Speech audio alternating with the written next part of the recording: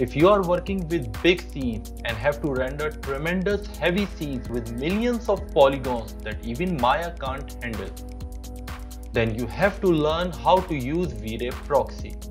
So without any further ado, let's get started.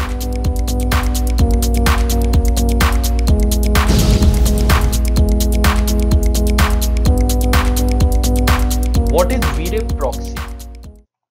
V-Ray Proxy imports a geometry from an external VRmesh file at render time only. The original heavy mesh is not present in the scene. Instead of this heavy mesh, only light geometry is shown in the viewport, which is necessary for previewing. Let's render the scene and see the result.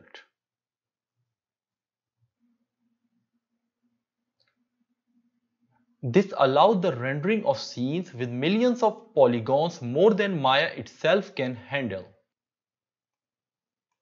You can see it here. How to create a V-Ray proxy. Before I create the V-Ray proxy, let's just quickly go to display, heads up display, and turn on poly counts. You can see right now this tree has 4,21,766 poly count of faces. Now to create a proxy, I can click here on create V-Ray proxy icon, or I can go to V-Ray, geometry, create V-Ray proxy. It can be at a different place if you have an older version of V-Ray. I'm using V-Ray Next.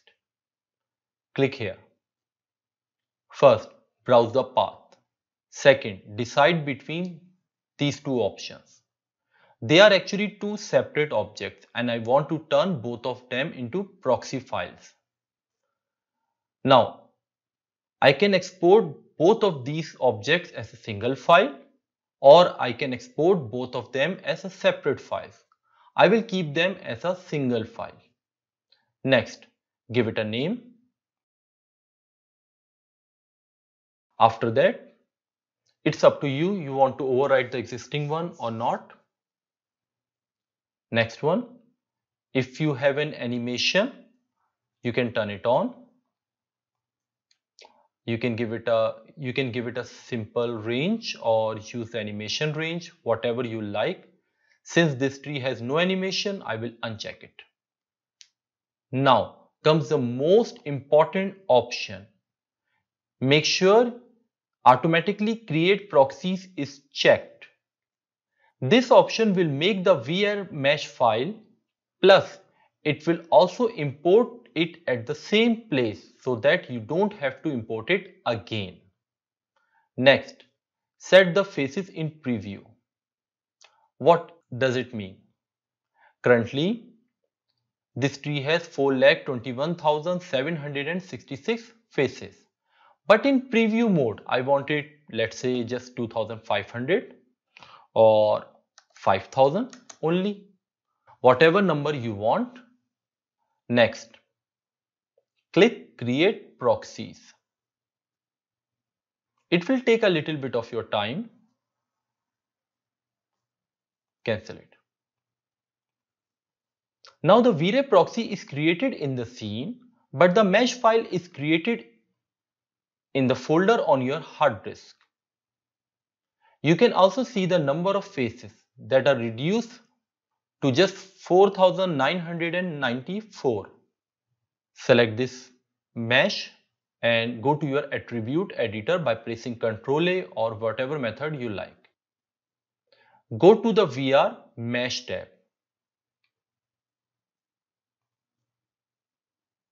That's my VR or V-Ray mesh tab.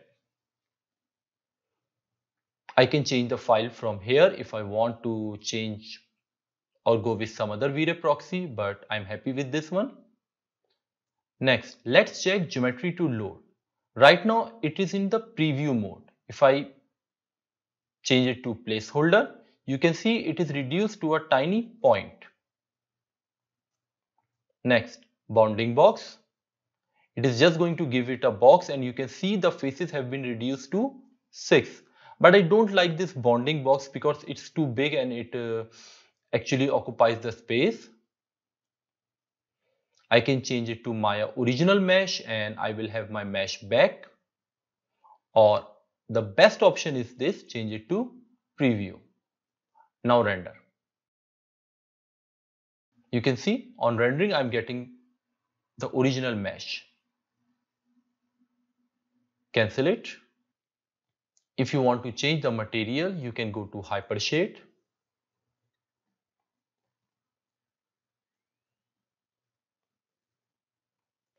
I will delete any unused node.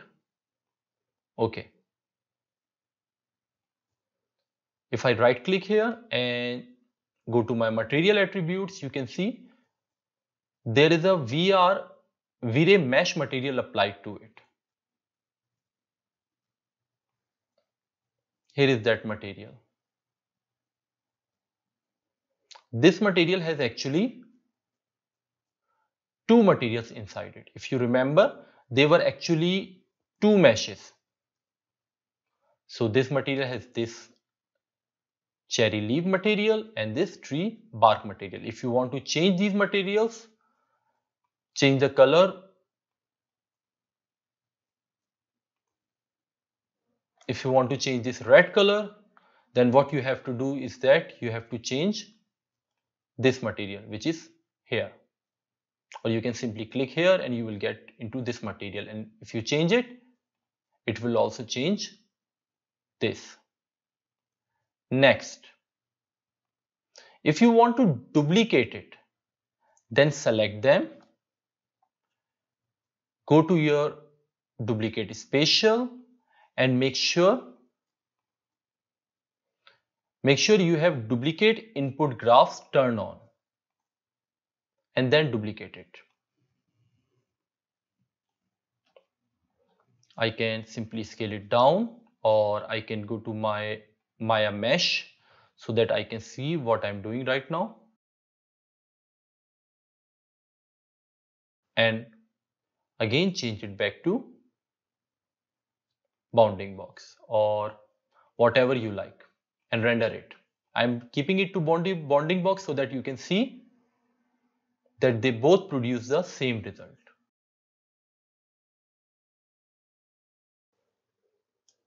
Okay guys, you can see it here.